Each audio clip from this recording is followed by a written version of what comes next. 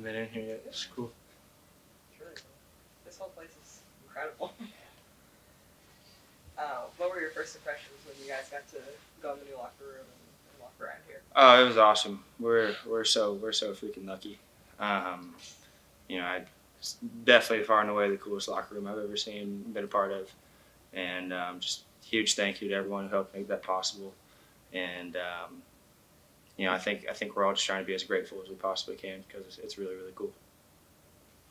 What was it like? The last time you had been on a football field in a competitive setting was coming off that Navy game. What was it like finally being out there in a game situation again for you?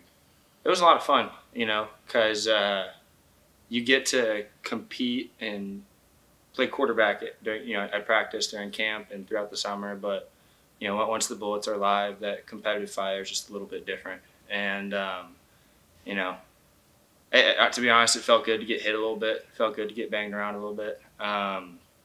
And being back out there with the guys, I was telling Coach Woods, we were in our stretch lines, and I was just like, there's just nothing like it, and there's nothing that even comes close to it. So you got to thank God for letting me be able to come back and play the game that I love again, and I just feel really blessed. After having some time to reflect on the game, maybe watch some of it back, is anything new kind of jumping out to you, maybe that we didn't talk about post-game? Not a ton. I mean, I feel like, like I said after the game, I think our O-line did a great job. They kept my jersey clean pretty much the whole night. And, I think there's definitely a couple things that, myself, receivers, kind of the whole offense as a unit that we got to get on the same page with. But overall, I couldn't be more proud of how we fought in the second half. And I think it's a testament to the brotherhood that we have, the culture that we have, that we're not going to give up when adversity hits, and I was really proud of the way we handled that. A lot of coaches talk about that jump a team takes from game 1 to game 2. Just how important is it for you guys to clean up some of those things, going into this one and really feel like you do take that step? Yeah, I think you're exactly right. There's always tends to be a pretty big jump from game 1 to game 2. I think the biggest thing that's going to take us throughout the whole year is that we've got a lot of guys on the team who really love football. So regardless of if we're beating a team 60-0 or we have to score with a minute left to win the game, almost all these guys are going to show up on Monday and be excited to just play football again. So that's what I've seen in our past 2 practices this week, that there's a lot of excitement. A lot of that might be sparked by we're about to play our first home game, new facility. But more than anything, we got a lot of guys on our team who really love football. What was it like for you to use the in-helmet communication in a game setting? Coach Lashley said he was forgetting to press a button a couple times. What was that experience? There was once or twice where I had to run over the sideline. I'm like, Coach, I can't hear you. No, it was really cool. It was really cool. I think it definitely helps with just expediting my process, how I look at defenses, how I get guys set, helps me make that a little bit faster. And I was really thankful for Coach Lashley, just his demeanor and the way he communicated to me throughout the game, helped me stay calm and helped us finish in the fourth quarter. With going into the game, knowing you were getting the first 2 series, Kevin was going to come in the next 2, how did you did you approach those first 2 series any differently, and then kind of how did you approach the 2 series where he was in, where you kind of get to step back on the sideline and kind of watch before you go back in? Yeah, obviously that was a experience that I hadn't really had before. But when I was on the sideline, my main focus was just trying to pick up anything I might not have been seeing the first 2 series. But as far as my first 2 series, I was going out there. I think you guys could tell in the second play, I just wanted to cut it loose and rip the ball. So, my approach pretty much stayed the same going into the game. And once I came off, I was just trying to pick up anything I could. I know you talked post-game about him, but RJ Maryland, just a guy who can create mismatches. Like you mentioned, you see him one-on-one, that's going to be an opportunity. How big is he as an asset in that regard?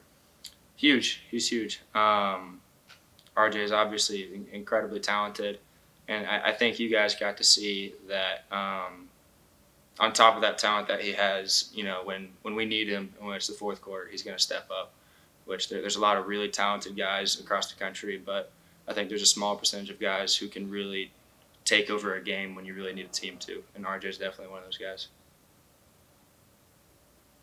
Is there a biggest thing that you want to see yourself or this team do on Saturday, whether differently or build on last week? You know, I think we were all really excited to play. That's something that we pride ourselves on, regardless of which game we're playing. You know, we want to be the most excited team on the field. I think probably the biggest point of emphasis is just being consistent throughout the whole game. You can tell we kind of stalled in the first half from an offensive standpoint, and in the second half we got to really, you know, stack drives, and looks like they're still working on the building a little bit.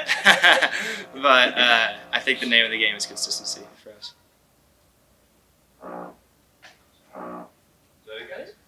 It's awesome. All right. See you guys. Thank you. Around and go in the locker room. What was that like? It was great. Just, you know, finally getting to being here after seeing it being built for the past like year and a half. This was awesome. Just all the people that put in their time and money to get this place built. This was great. I know you had big games in high school, but have you had a game like that where, you know, kind of fourth quarter game on the line, you made that many big plays?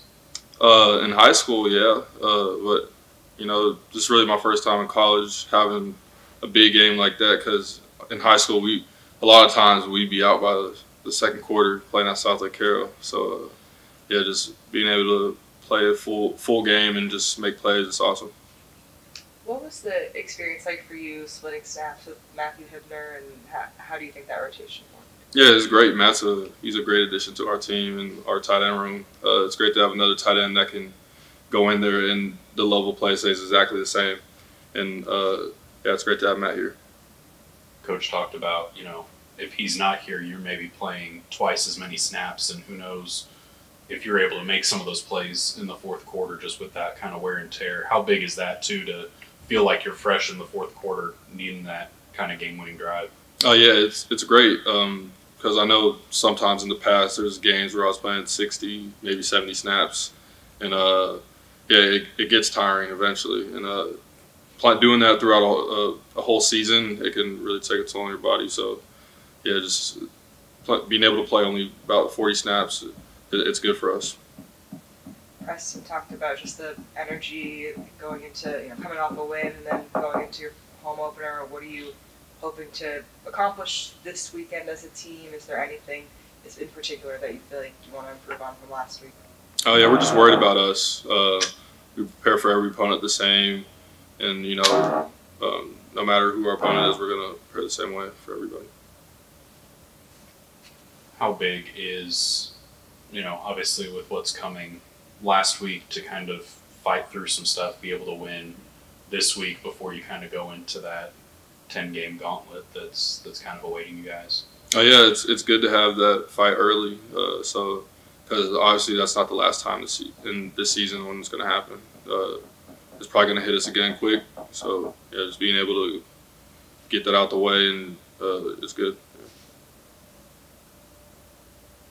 And just for you, you've kind of, I mean, you played a ton as a freshman, you played a ton last year, but you've grown both physically and into a really dependable player. Just how much pride do you take in the growth that you've made over the last, you know, 2+ years here in this program? Oh, yeah, it's great to see myself grow as just a player and a person for the past 2 years. Yeah, it's crazy just coming here, getting on campus when I was 17, and then to where I am now. It's just seeing that growth is awesome. Anything else? I guess just, I know the win was the biggest thing, but to get those ACC accolades, you know, the first guy for SMU to get those with that conference move. Oh, yeah, those accolades are awesome. Yeah, just the whole team as a whole, you know, we've just been able to just, you know, play great, and we got the win, so it's all that matters.